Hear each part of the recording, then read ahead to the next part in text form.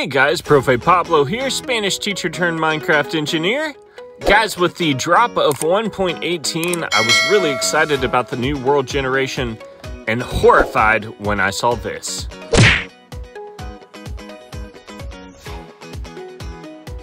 That's right, spawn rules for fish have changed, which means that most of my fish farms have broken. I just recently posted a video about this where I built a fish farm that was at Y level 120. It got me tons and tons and tons of fish, and thanks to the new spawn rules where fish only spawn between Y level 50 and Y level 64, that broke. And I need my fish farms for bone meal. So today we are building a Minecraft Bedrock Fish Farm that is based off of Y level 64. It's actually really easy to build. I kind of wish I had built this instead of building up to Y level 120. But you basically just stand here, fish spawn, they fall into some troughs down here below, and they will get killed by the magma or pushed off into the hoppers and die there. This farm actually hasn't been going that long, and you can see right here that I already have 38 pieces of bone and over a stack of cod and lots of salmon as well. This is a great Minecraft Bedrock Fish Farm, and considering bone meal is the basis for so many good farms, you will want to build this fish farm. Enough chit chat, let's get going. Alright, so we're gonna come out here to the ocean. This would probably work in a river too. I honestly haven't tested it, but I noticed that the rivers are a little wider now.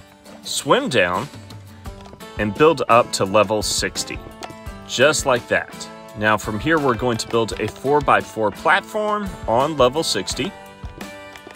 This is the collection system for our fish farm. On one edge, we're going to build a double chest, and then behind that chest, we're going to place down 1, 2, 3, 4 hoppers. Then we're going to build up blocks around that chest and hoppers, and then put 2 glass blocks on top of the chest like that, and then place a block in each one of the corners of this platform. Now let's grab our magma blocks, place one here, here, here, and here, and do the same thing over here as well. And then we're going to put temporary blocks above our hoppers like this. Now we are going to build out using magma blocks, 7 more blocks. We're doing that on this side, this side, this side, and even the side with the glass, just like this. Okay, you should get something that looks like that. Now where these corners are, we are going to build up 1 block and build out like this. We're making a trough, just like that. So we built all the way around our magma blocks, all along the outside of them. And you're going to do that on all sides. Okay, now your build looks like this. Go ahead and make that wall, that outline you just did, 2 blocks tall.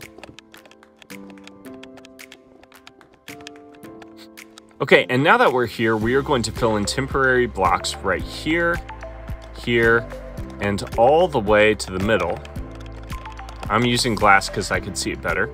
Again, you want to do this all the way around, except on the very edges. Like, so these 2 you can leave because we need that water later. Oh, this is so much easier than my other fish farms. Okay, I'm just doing this on all sides. There, now we have something that looks like that. Now in the middle, we are going to break these temporary blocks and even the ones that are above the hoppers, just like that.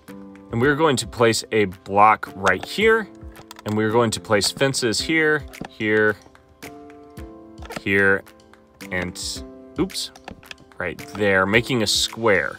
Break any temporary blocks that you have underneath that. And now we are going to break these temporary blocks that we just built above our magma. And that water should flow to the very end. So we need to do that on all sides. The reason we have to use so many temporary blocks is we have to eliminate the source blocks of water. That's the hardest part about building down on this level.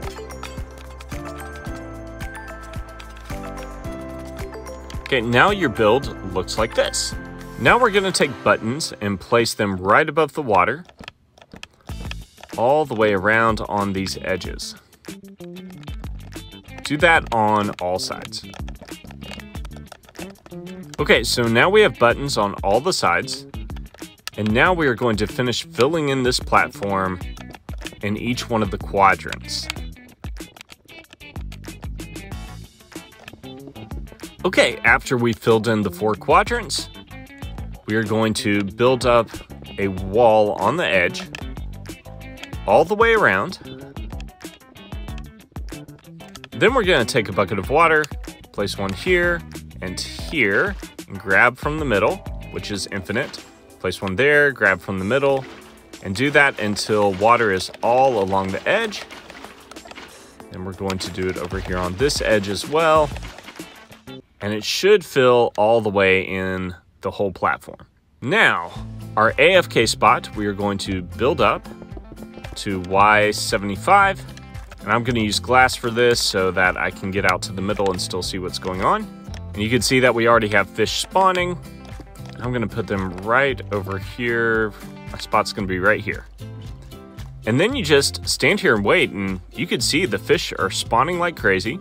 They make their way over eventually to the troughs where they die because of the magma blocks, and then the remains get pushed into the hoppers. Now, I will say I was concerned because before the fish would pathfind their way to the middle of my old builds, and I thought that this wouldn't be as effective, but I really haven't lost a lot of effectivity. It still has amazing rates. Sometimes your fish farm will slow down just for a minute, but then the fish will start reappearing. If you want to, you could definitely mess with the height, but I found that 75 is a good height for this. I've only been going for a little while. Let's jump down and see what we got. So you swim over here, open up your chest, and look, in just a matter of like a minute, we have 11 bones, which is perfect. Now, obviously, to get back up to our AFK spot, we will need a ladder, scaffolding, or vines or something. And then we just stand up here and let the bone meal and the fish come in. After AFKing in this fish farm, you will get tons of bones and tons of fish for food. I hope you guys enjoyed this super easy 1.18 Minecraft Bedrock Fish Farm. As always, thanks for watching.